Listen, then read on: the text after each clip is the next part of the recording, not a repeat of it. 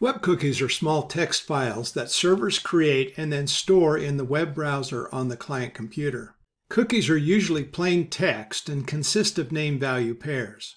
What is unique is that when the browser makes a request to the domain server which has previously set a cookie in the browser automatically sends the cookie back to the server every time a request is made. To learn more about cookies, visit the official php.net website using the shown URL.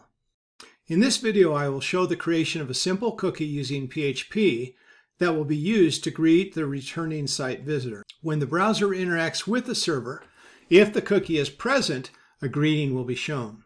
Begin by opening the Accounts controller. Scroll down to the registration process and locate the area where the successful registration process is occurring. Within this code, just prior to setting the success message, create a new first name cookie as shown. Consult the documentation to understand what each of the 4 elements of the cookie creation do.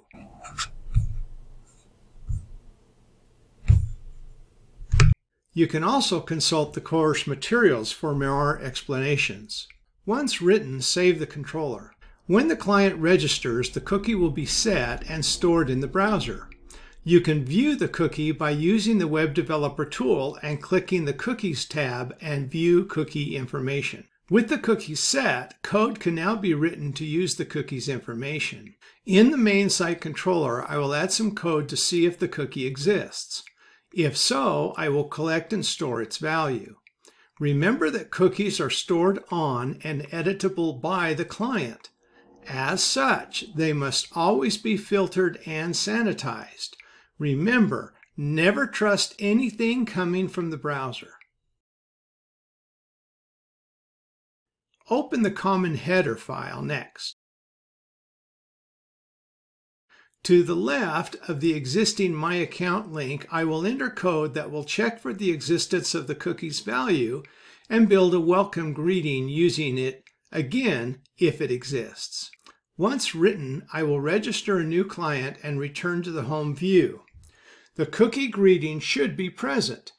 If needed, some CSS will need to be written to make the greeting appear correctly, regardless of screen size.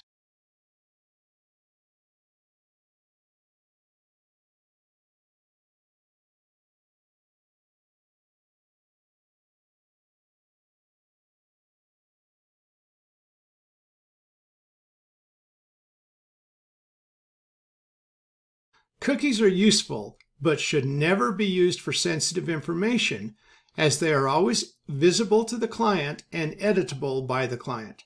Remember, too, that they should never be trusted.